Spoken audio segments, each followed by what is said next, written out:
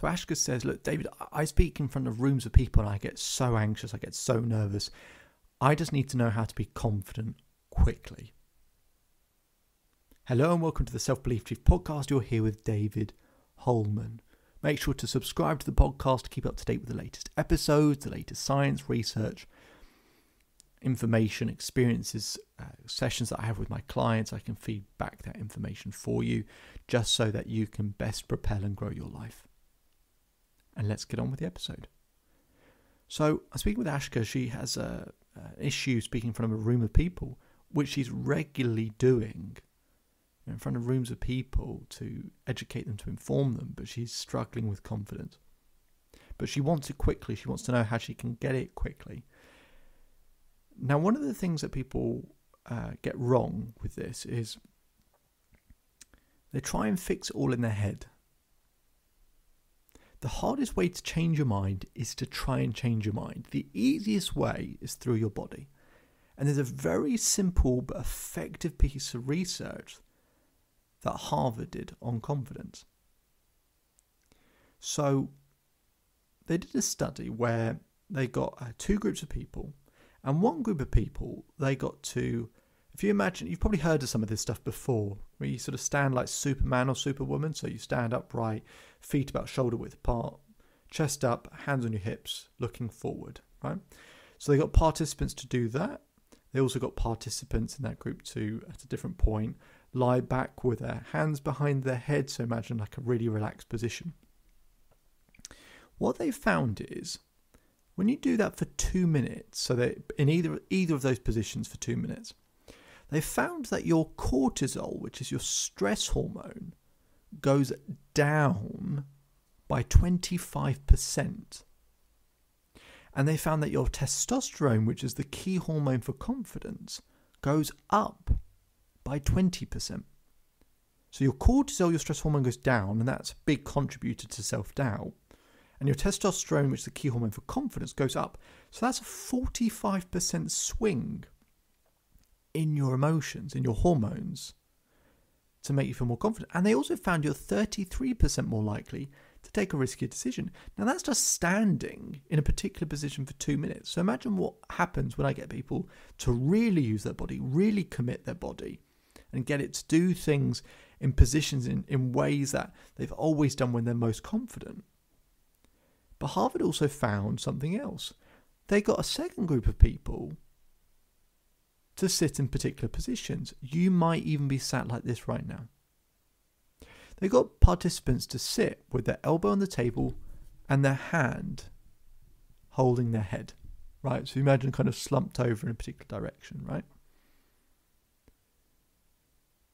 And what they found was when people adopted that position, sort of head in hands, kind of looking down, they found the inverse of the first group, that the cortisol went up by 25% and the testosterone went down by 20%.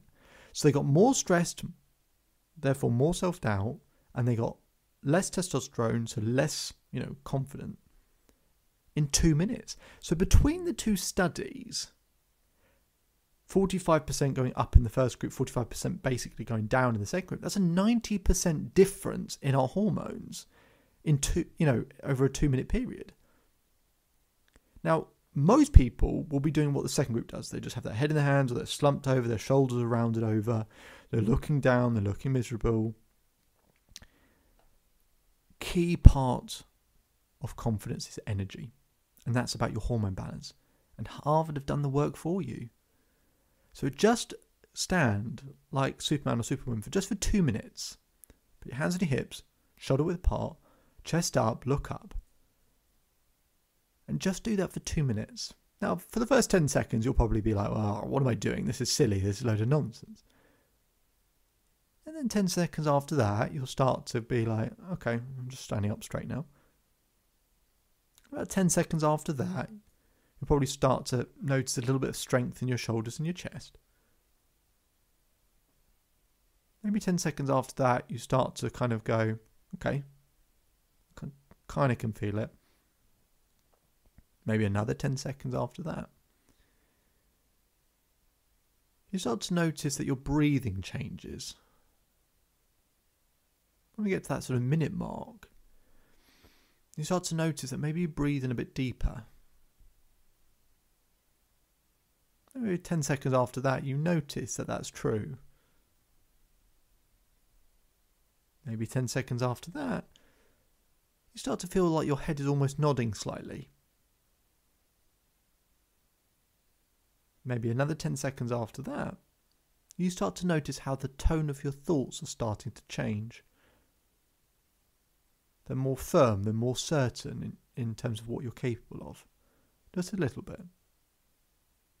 Maybe 10 seconds after that, you feel even more strength in your chest. Maybe you feel the power somewhere else in your body. Maybe you feel it in your stomach, or your eyes, or your legs, wherever. And another 10 seconds after that, you start feeling like, okay, I'm capable. I can do this. And I could keep going on and on and on.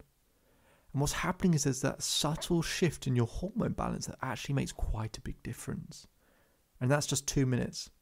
So I showed Ashka this, and we started to look at different things. I started to look at points where she was really confident in her life, look at 5 different examples, find the common denominators in terms of what she did with her body.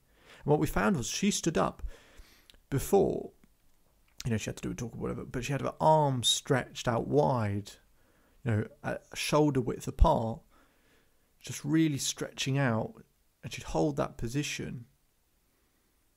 And she could feel the strength in her arms, but she could feel the width. She could feel herself being longer and taller and stretched out and have more presence and physicality. And we started to find that is sort of what unlocked her confidence.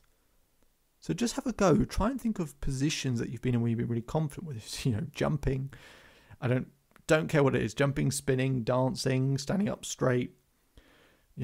Arms out wide, whatever you think it might be has been in the past. Just test some of these things out, and you'll notice it actually makes quite a big difference when you commit to it for at least 2 minutes. It actually starts to change how you think and feel, and that's just a really simple, quick way to be more confident. If you want more information on this, you can visit the Self-Belief Chief website. We'll put some other bits in the description as well, so you can schedule some time with me to learn more. My name is David Holman. If you change today, today will change your life. So enjoy the rest of your day. Enjoy the rest of your life. And I'll speak to you again very soon.